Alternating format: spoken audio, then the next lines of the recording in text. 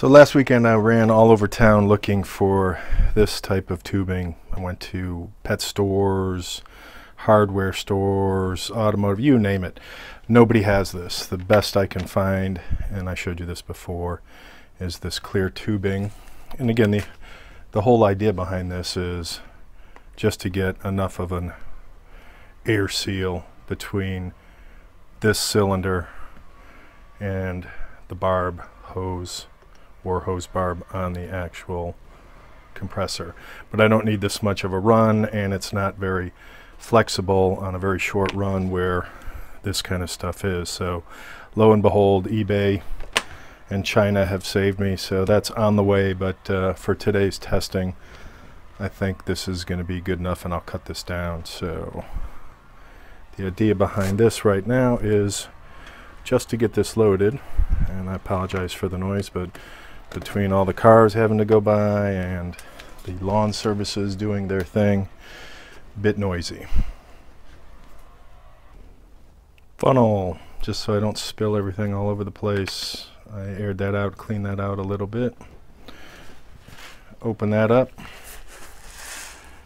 and let's see what we get.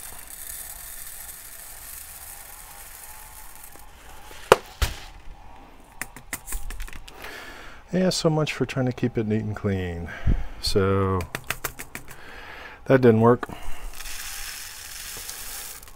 Funnel too small of an opening, so plan B.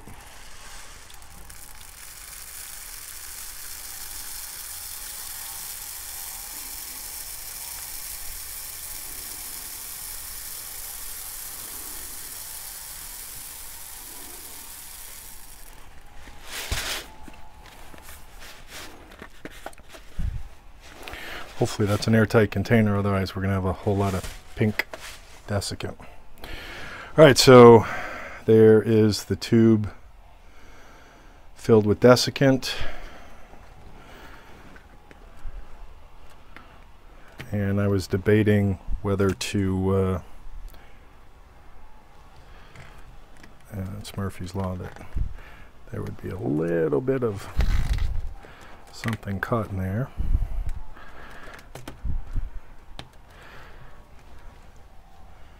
From the opening of the can, Murphy's Law. Alright, so that's there. I will now set this up and cut and connect this.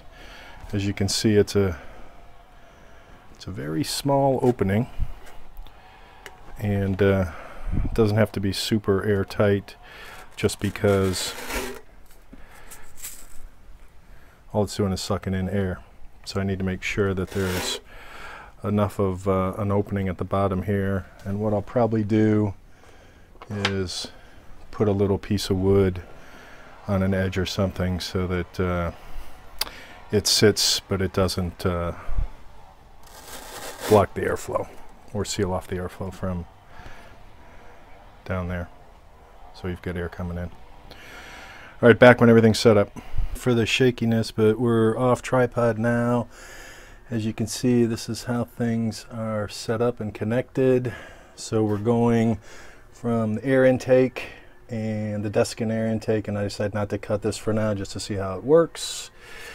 Into the tank, we have water flowing, and we're down to 21.5 degrees Celsius. I've got a vibration meter on there, and then the output is going through stage 1, stage 2, and then up through stage 3. And I decided to make that a vertical filter so that the moisture and oil would be trapped down at the bottom, following through to the tank. So I am going to give this a try, but not on camera at the first time because everything will go wrong. So we'll see how it goes.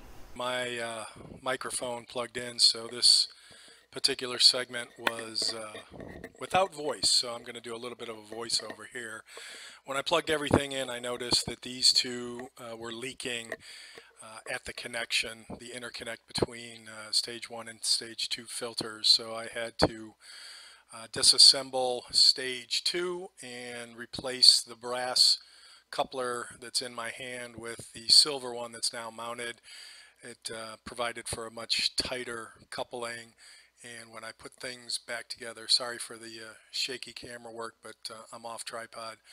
So when I put things back together, I was getting a seal, and things were good again.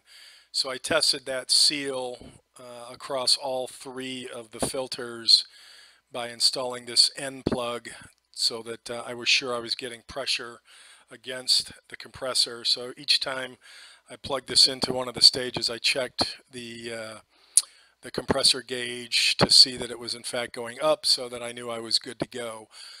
When I connected everything and then ran for the first, I would say 50 bar test, which was about 11 minutes, everything was good on the tank, the compressor, as well as the water. I stopped when things got up to almost 60 degrees Celsius.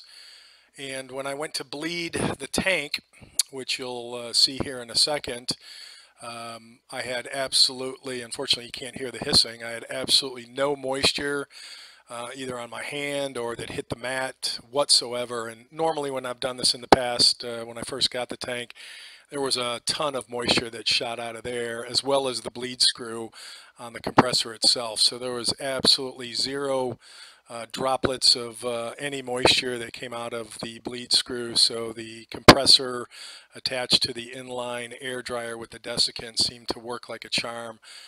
And as you'll see in later videos, the filters were relatively dry. So more to come.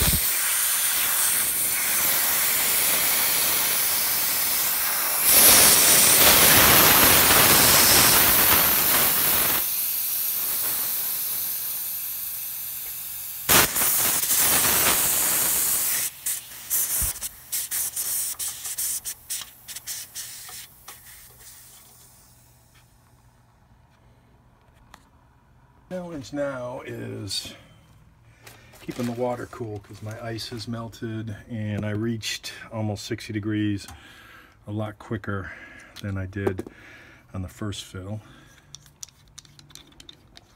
So I'm at 1000 psi. This is the second filter on the stage one. Other end looks not bad. You can still see there's moisture and oil there a little bit. Stage two.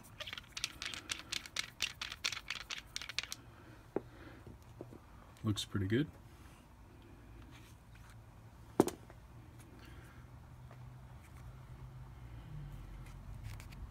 Other side of it. No moisture. You could smell oil, but no moisture. So I would call that a success on those two. As you saw, let's see if I can move the camera ever so slightly. As you saw, there was nothing in terms of moisture that came out of the compressor bleed, and then there was zero moisture coming out of the tank bleed. So I'm going to call that a success. I'll reposition the camera here in a second over the gauge, and I'll show you how much air is actually in the tank. So I'm going to install this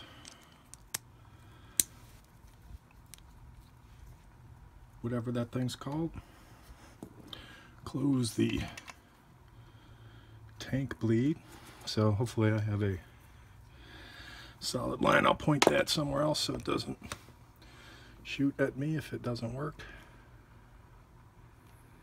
And there's the tank. See if I can get a zoom in on that.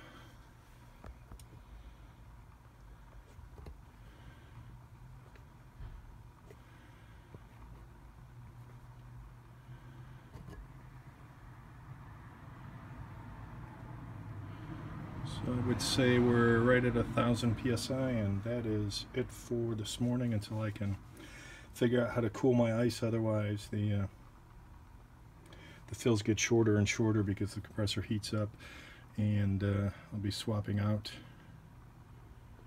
the filters. So I call that a success.